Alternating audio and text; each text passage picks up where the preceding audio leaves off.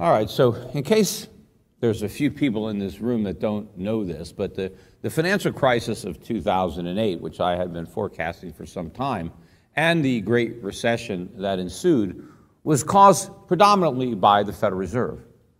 And the Federal Reserve did this by keeping interest rates artificially low in the aftermath of the bursting of the dot-com bubble, which they also caused. And by doing that, they were able to mitigate the recession that we had at that time. Now, the recession would have been more severe had the Fed done nothing, but it would have been more constructive because we would have basically rebalanced the economy and had a real recovery rather than a bubble, which is what we had. But of course, during that bubble, very few people realized or understood that we were in a bubble, right? And the Federal Reserve, lowered interest rates down to 1%, artificially held them there for about a year and a half, and then was very slow in allowing rates to normalize, right? And during that time period, we inflated this gigantic bubble. But of course, very few people, particularly Republicans, right, understood what was going on because George Bush was the president, and all the Republicans wanted to believe that we had this great economy and it was Bush's fault, or it was not his fault. It was because of Bush policies. He cut taxes and everything was great. But I was going on financial television back when they still had me on, and I was pointing out that this was all a bubble, right? That this was all going to end in disaster because it was all a function of the artificial wealth created by the housing bubble, which was because of the cheap money. And as rates eventually rose and mortgage rates reset, the housing market was going to crash. It was going to take down the banking system, and we'd have this fantastic recession, and it would all get blamed on Bush. And I was saying this for years, but most people were in denial, just like they are today. Right? Stephen Moore is going to be speaking right after me, and he's going to talk about how great the economy is. Well, he was saying the same thing back in 2006 and 2007, just like all of his friends. In fact, Larry Kudlow, right, who's now the chief economic advisor to President Trump, he was the chief economics cheerleader on television for President Bush. I mean, nobody was a bigger promoter of the Bush bubble than Kudlow. And I know that because I used to go on his show on a regular basis and argue with him and all of the other guests that what we were witnessing was not economic growth, but a bubble masquerading as economic growth, and that it was going to pop. Well, the problem is the bubble that the Fed inflated this time is far bigger than the housing bubble. And the economic collapse that is going to follow the bursting of this bubble is going to be far more dramatic because the Fed didn't just lower interest rates to 1%. They lowered them to 0. And they didn't leave them there for a year and a half. They left them there for 7 or 8 years.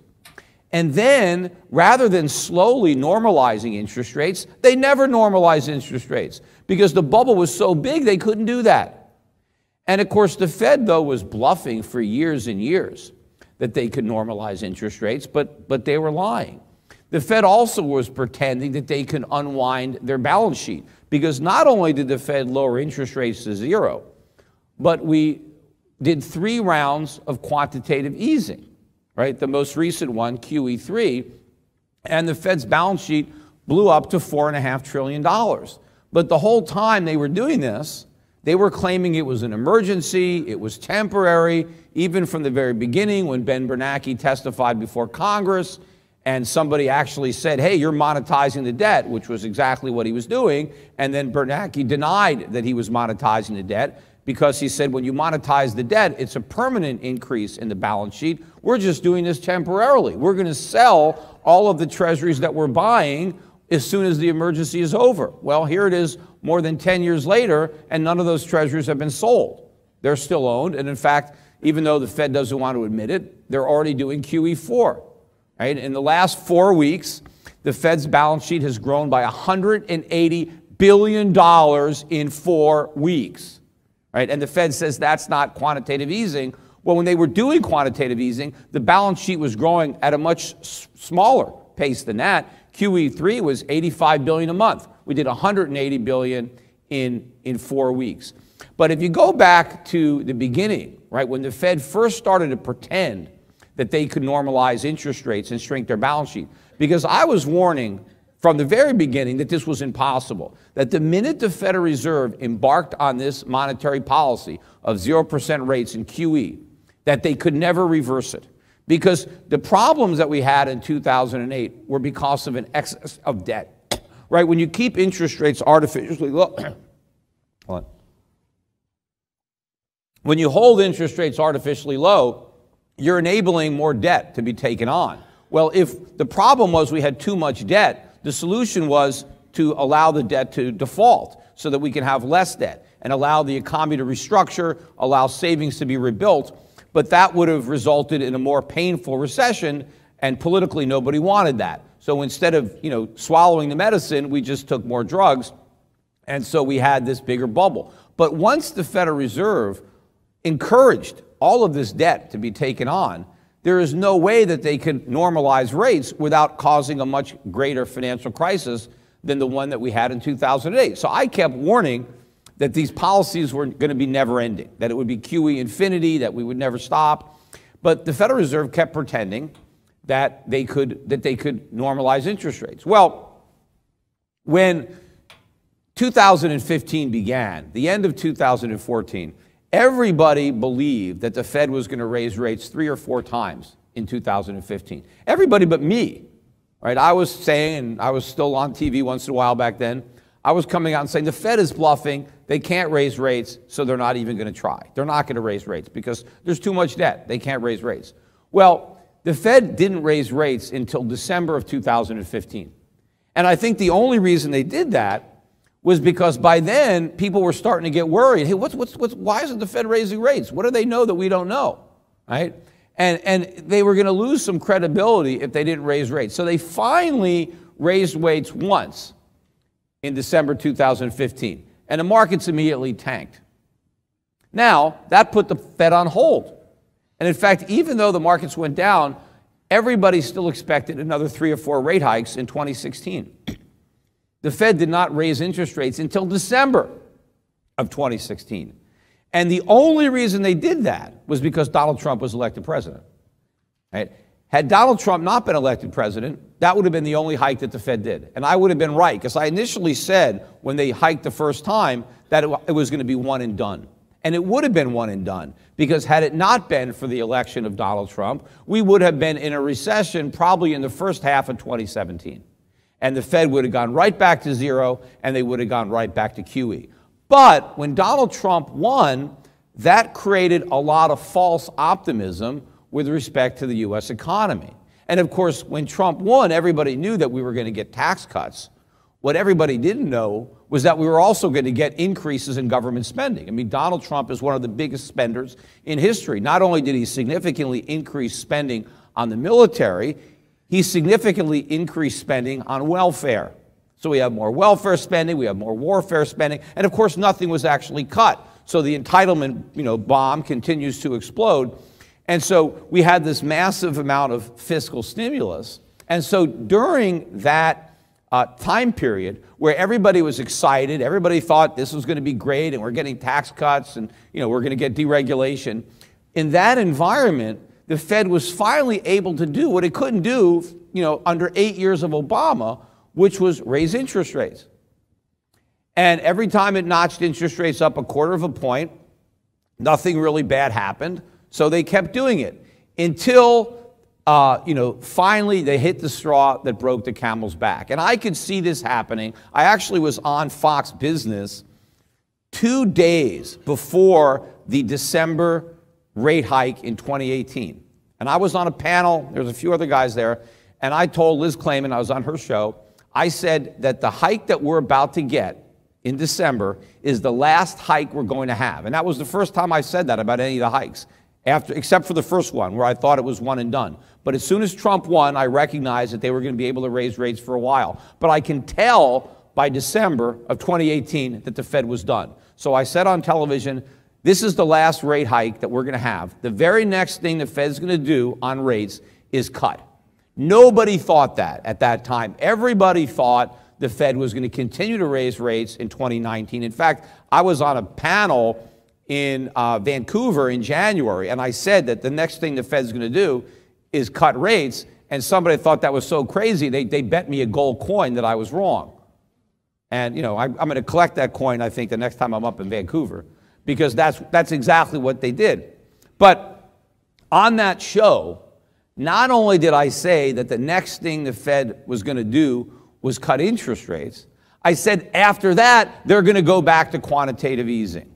Right? And as I just said earlier, that is exactly what they've done. Right? The Fed is not willing to admit that. Right? Why doesn't the Fed want to admit that they're doing QE? Well, because they don't want to admit that the economy is in such bad shape that it needs to be rescued with quantitative easing. After all, we did quantitative easing when we had the Great Recession. We had a financial crisis. Why are we doing it now? I mean, if the economy is supposedly in a great place, which is what Jay Powell keeps saying, he keeps talking about what a great place the economy is in. Of course, Ben Bernanke, his predecessor, you know, before Yellen, was saying the same thing in 2007. In fact, the Fed was claiming the economy was in a great place in mid-2008 when we were already in a recession. It's just that Ben Bernanke didn't know that, and neither does Jay Powell. But Powell does not want to scare the markets into thinking that we need quantitative easing. And of course, you know, the only reason that they started calling it quantitative easing was because they didn't want to tell the truth about what they were actually doing the first time, which was monetizing government debt, right? They wanted to come up with a nicer way of explaining what they were doing. But that's exactly what they're doing. And what is it that caused the Fed to have to reverse monetary policy? Well, the reason it had to start cutting interest rates was because the stock market was tanking again.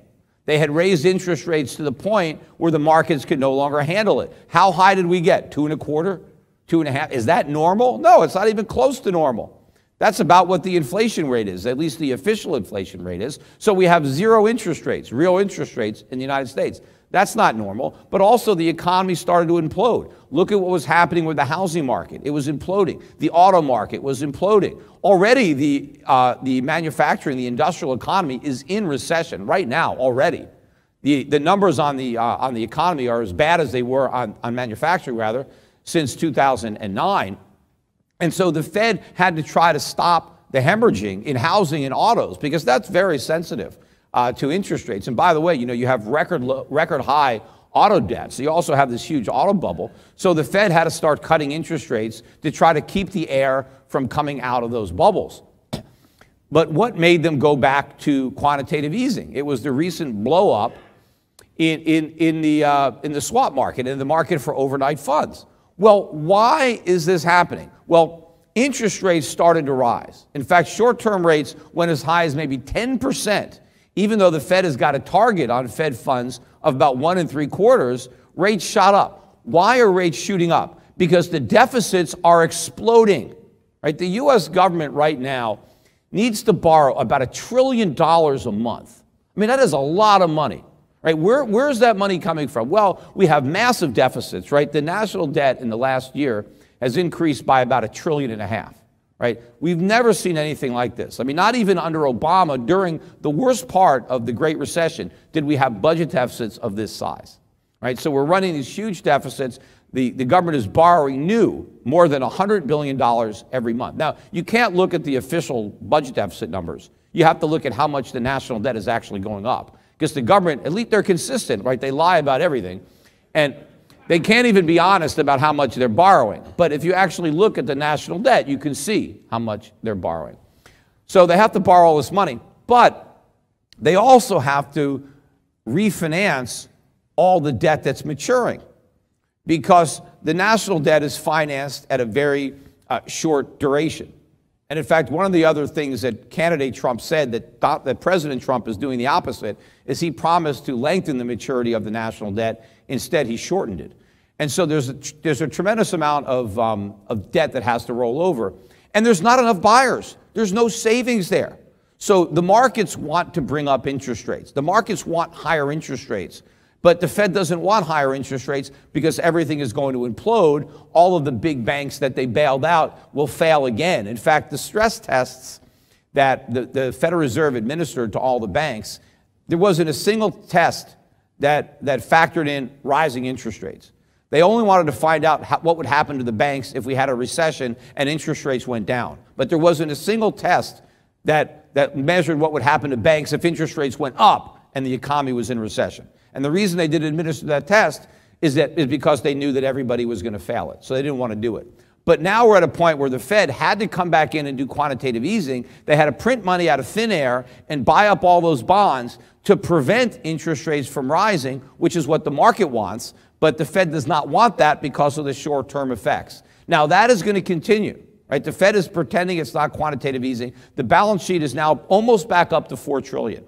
And the amount of money that the Federal Reserve is going to have to create out of thin air to buy bonds is going to be much bigger now because we have a much bigger debt bubble. The national debt is $23 trillion. It was $8 trillion when we had the last financial crisis. We have a lot more corporate debt now than we had then, a lot more consumer debt, student loan debt, credit card debt, auto debt, as I said. So it's a much bigger debt bubble, and the Fed is going to have to try to blow a lot more air into it.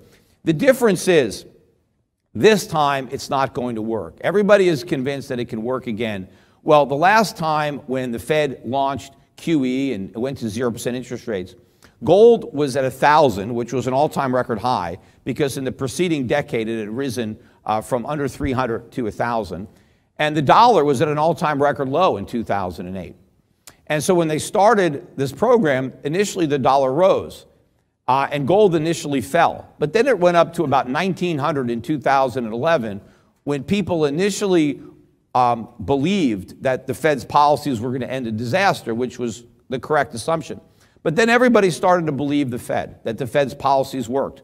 But the belief that the policy worked was completely predicated on the fact that it was temporary and that it was reversible, that the Fed was going to be able to normalize interest rates and shrink its balance sheet back down to pre-crisis levels. Well, when the balance sheet is $5 trillion, $6 trillion, $7 trillion, when we're back at zero, when we are back in recession, and by the way, this recession is going to get blamed on Trump, and we're going to have a socialist president in 2021 with a very sympathetic socialist Congress that is going to blame capitalism unfairly for this crisis, just like they were able to blame it on the last crisis. But when this happens, nobody is going to believe that it's temporary. Nobody is going to believe that the Fed has this under control, that they can reverse this policy, and the dollar is going to crash. And when the dollar crashes, it's going to take the bond market with it, and we're going to have stagflation. We're going to have a deep recession with rising interest rates, and this whole thing is going to come imploding down.